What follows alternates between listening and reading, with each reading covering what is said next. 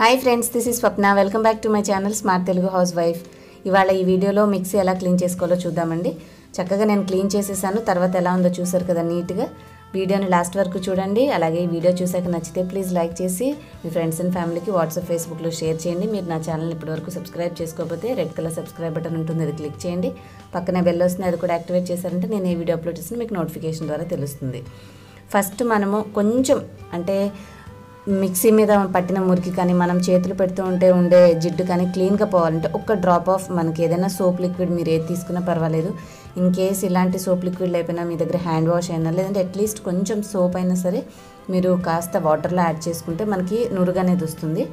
మనము గట్టిగా ఉన్న స్క్రబ్బర్స్ కాకుండా మనకి ఒక పక్కన స్క్రబ్బరు, ఒక పక్కన ఈ విధంగా స్పాంజ్ ఇలాంటివి కొన్ని బ్రాండ్స్వి దొరుకుతూ ఉంటాయి.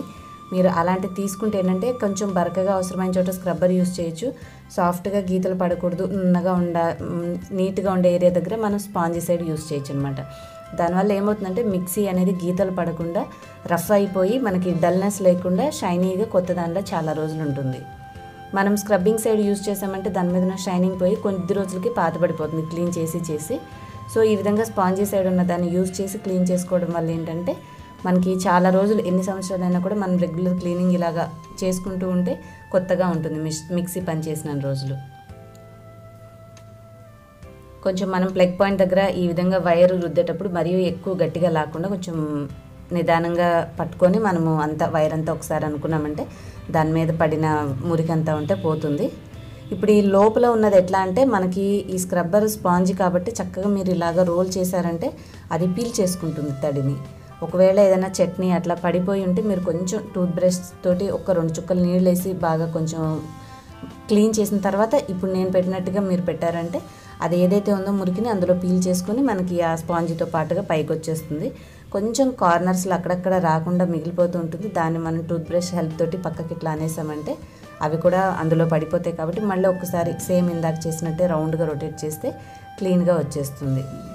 తర్వాత మనకి సైడ్ ఒక గీతలాగా ఉంది కదండి, హోల్ అటు నుంచి కారుతూ ఉంటుంది కదా వెనక సైడ్, అక్కడ కూడా మనం సేమ్ ఈ స్క్రబ్బర్నే పెట్టేసేసి చిన్నగా లాగామంటే కంప్లీట్గా వచ్చేస్తుంది. కార్నర్స్ కొంచెం మూలల దగ్గరేమో టూత్ బ్రష్ వాడుకుంటూ నార్మల్ మిక్సీ జార్ మీద మనము స్పాంజీ సైడ్ క్లీన్ చేసుకుంటుంటే ఈజీగా క్లీన్ అయిపోతుంది. ఇలా కనీసం మనం వారానికి ఒకసారి చేసుకుంటూ ఉంటే ఈ వారంలో మనం చేసేటప్పుడు జ్యూస్ చేసినవి కానీ లేదంటే ఏదైనా చట్నీ చేసినప్పుడు పడినవి అలా ఎక్కువగా చిన్న జార్ యూస్ చేసినప్పుడు స్పిల్ అయిన పదార్థాలు ఏమైనా ఉంటే ఎప్పటికప్పుడు క్లీన్ అయిపోతూ ఉంటాయి. నీట్గా మనకి ఎప్పటికప్పుడు కొత్త దానిలాగా మనకి కిచెన్లో చూసి వాడడానికి మంచిగా అనిపిస్తుంది మిక్సీ చూడడానికి. వీడియోని లాస్ట్ వరకు చూడండి, మీకు కంప్లీట్ ప్రాసెస్ అర్థమవుతుంది. ఇంకా మీకు ఏమైనా మంచి అంటే మీకు ఇంకా అదర్ క్లీనింగ్ రొటీన్స్ ఏమైనా కావాలంటే నాకు కామెంట్ సెక్షన్లో తెలియచేయండి. నాకు పాసిబుల్ అయినప్పుడు తప్పకుండా వీడియో చేసి పోస్ట్ చేయడానికి ట్రై చేస్తాను. కొంచెం కింద తడైపోయింది కదండి, నేను అదంతా క్లీన్ చేసేసుకున్నాను. ఇంకా ఫైనల్గా నేను దీంతోటే స్క్రబ్ చేసేసి మనము స్క్రబ్ చేసుకుంటూ స్పాంజ్ వైపు తుడుస్తూ ఉంటే ఏమవుతుందంటే అది దానికి పట్టుకుని వచ్చేస్తూ ఉంటుంది. దాన్ని మనం ట్యాప్ కింద ఒకసారి అట్లా కడుక్కుంటూ ఉన్నామంటే ఉన్న మురికిని మళ్ళీ ఇంకో చోట రుద్దకుండా ఎప్పటికప్పుడు క్లీన్ అయిపోతూ ఉంటుంది స్పాంజీ.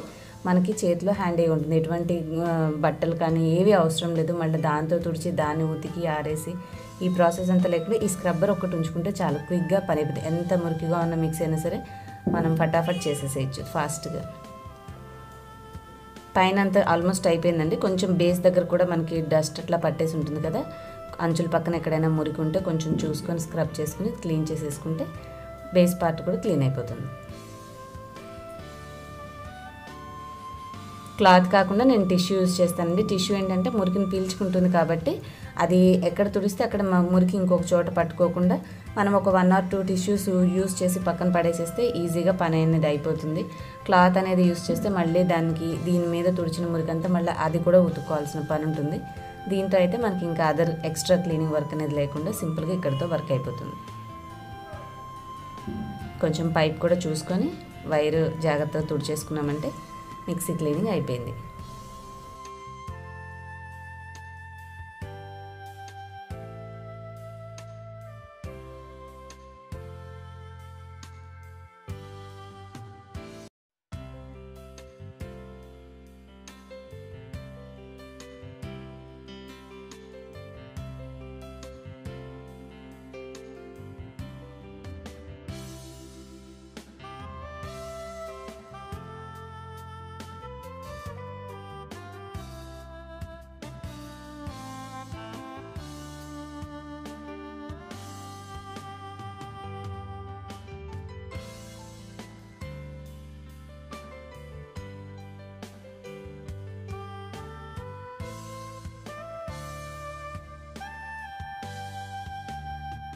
ఆల్మోస్ట్ క్లీనింగ్ అయిపోయిందండి. ఈ వీడియో మీకు యూస్ఫుల్ అనిపిస్తే ప్లీజ్ లైక్ చేసి షేర్ చేయండి. మరిన్ని వీడియోస్ కోసం సబ్స్క్రైబ్ చేసుకోవడం మాత్రం మర్చిపోద్దు. Thanks for watching. Bye bye.